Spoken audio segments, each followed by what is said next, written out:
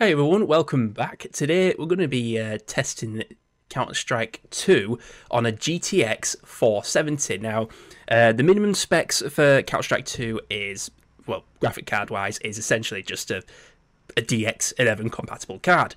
And one thing I came to find out is that the GeForce 400 series was the first NVIDIA GPU lineup to support DX11. So I figured, I've got a GTX 470. We'll see how that fares against CS2. I mean, CS2 is quite a well optimized game. It runs pretty well on pretty much all the hardware I've tried so far. Although it is quite CPU intensive, so that might be a factor to consider. But yeah, so I'll be pairing this with a Ryzen 7 2700X. Running this with the latest drivers supported, which is 391.35. So what we'll do is we'll start with 800 by 600 resolution, work our way up, and see how far we can push the GTX 470. Okay, so we're gonna run with the low preset. We'll start at 800 by 600. One thing to note is that the model I'm using is the palette version, and also the GTX 470 has 1.2 gigabytes of VRAM. So I reckon that this should be more than capable of playing this at a reasonable frame rate, but we'll have to see. Alright, here we go. I mean, yeah, it looks not very good, but we are getting just average 155 FPS. It is dropping a bit. The percentile lows are okay, but there's no noticeable stuttering. Oh, reload. We are doing a bot match because I suck at online multiplayer. I'm not much better at bot matches either, unless they're very easy. Oh, and I'm dead. Okay, I just realised that I didn't change my the afterburner overlay to show the correct hardware. But one thing to note is that the GTX 470 does run very hot. I did previously change the thermal paste when I last tested this card. Yeah, it made a difference. This card just runs very hot. So yeah, we're getting over 80 degrees, but at least it's not throttling the card by the looks of it. But yep, 800 by 600. You're gonna get those frames. It looks like shit, but what can you do? You can still play it. Oh, go away. Right, let's maybe bump it up to 1024 by 768 and see how that affects the frame rate. Right, so 1024 by 768 now. It doesn't look like it's having that much of an impact on the frame rates. Getting similar to 800 by 600. Hey. Oh, where's that come from? Oh. But yeah, I'm quite surprised. Oh, come on. I'm quite surprised at how... I mean, the GTX 470 came out in 2010, along as with the rest of the 400 series, and I'm amazed at how well it's handling the game in 2023. But yeah, it's running pretty hot. But hey, that is okay in this UK winter weather. Keeps my my room nice and toasty. But yeah, 100. Oh, we're getting like 170 FPS. It's not bad at all. But yeah, let's take it up another notch, and we'll set it to widescreen now. So if we set that to 16 by 9, and then we're gonna go 720p now. Why not? Don't know why it's now down to 59 Hz, but whatever.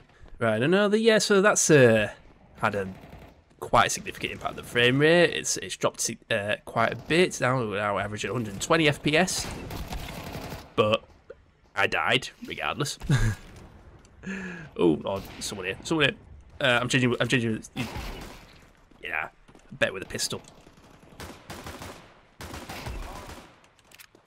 But yeah, it's still pretty stable. The percentile lows are okay. It's not stuttering. The frame time graph is looking quite good. Tell you what, we need more modern titles like this where that'll just run on 13-year-old hardware with no issue. Oh god! In fact, actually, the averages are not looking that much worse. I mean, we are maxing out the GPU. Where are you? Yeah. Is that me? I don't know if that was me. Ah, crud. What are you shooting at? Oh my god, just give me my pistols. No! Son of a... So yeah, we're maintaining a steady 120 FPS. So the thing is, the GTX 470 only has 2 DVI ports, at least my version does. So I have to use a DVI to HDMI converter, and that limits the refresh rate to 60 Hz. So obviously you're not going to get that full frame rate. But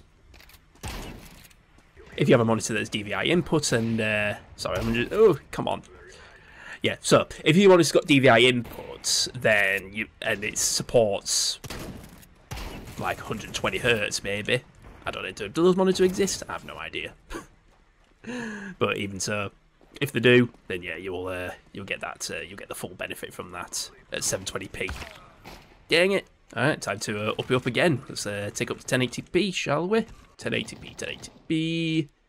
We don't even have 1080p. That can't be right. Anyway, okay, 900p then, I guess. Right, okay, 900p now, as you can see, we're already starting to see... Oh, no, actually, no. Still getting 120 FPS, that's not bad. That's not bad at all. The percentile lows are still looking pretty good. Out of the way, kick the ball. Oh, crap. But yeah, that's... I'm quite impressed at how... at the frames we're getting from the GTX 470. This is a 13-year-old card. So by the looks of it, this card will not support 1080p in the game, but the maximum resolution we can actually go with is 1680 by 1050 in 16 by 10 mode. So we'll just ramp it up to that and see how far we can push it. I mean, we're already looking at 87 degrees Celsius there. Oof, toasty. All right, here we go, and we are still getting over 120 FPS average at the maximum resolution that the GTX 470 can support. It's unbelievable. We're gonna have to ramp up the graphical preset and see how far, what we need to do with this game to get the GTX 470 to actually struggle to get a decent frame rate. We'll have a look in a moment. Let's try and take out a few dudes. Where are you? Get back here. Oh, got a little pistol here. This will do. Oh, I hear some shooting out. Right, okay, there you are. There we go. Where is everyone? Anybody home? There you are. Sorry, mate, I know you just respawned, but... Gotta get those points in. We got another one. Oh, come on. But yeah, the percentile lows are still pretty stable. That is... I'm really impressed. I've got a GT 440 as well, so I'm going to have to test that as well just to see how well that performs with CS2. I mean, the GT40 is an entry-level card, so I reckon it should play the game at reasonable frame rates. We'll have to see. Right, we're going to have to see. We're going to crank it up. We're going to crank it up to the max settings and see what we need to do to get this card to struggle. Change advanced video. I'm gonna die. So change preset to very high and see what happens there. And there we go. All we need to tank the frame rate is to change the preset to very high. What a difference that makes. So we're now getting 20 odd frames, 22 frames per second. It's looking like a stuttery mess. Definitely don't want to be playing, trying to play CS2 with very high settings. Ooh. God, there's a bit of input lag as well. Oh, come on. We'll keep at it. Oh, God, that input lag when using the mouse. Ugh. Yeah, on him. Didn't hear me coming with my silencer.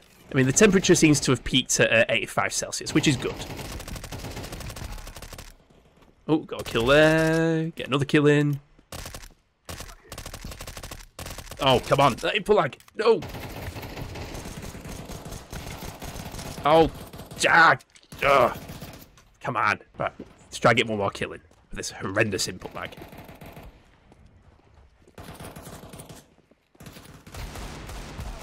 Oh, come on. Do it again. I got him. Right, okay. Yep, so if you've got an early DX11 card, you can definitely play CS2 If as long as you play at very low settings, you'll get a high frame rate easily. So to conclude, nothing more to say about that. It's that the GTX 470 does handle CS2 really well if at very low settings, even at the max resolution, which just absolutely blew me away. I had no idea what to expect playing CS2 on a 13-year-old GPU. That was just. Yeah, the thing is, in terms of price, the GTX 470 goes for around £18, at least from what I've seen at CEX here in the UK. So around the £15 mark, yeah, you can play one of these. Bear in mind, you do get high temperatures.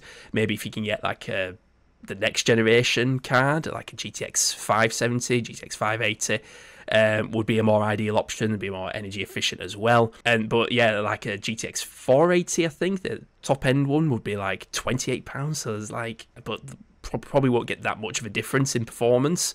If you've got one of these knocking about, you want to cobble together as long as you've got a decent CPU though.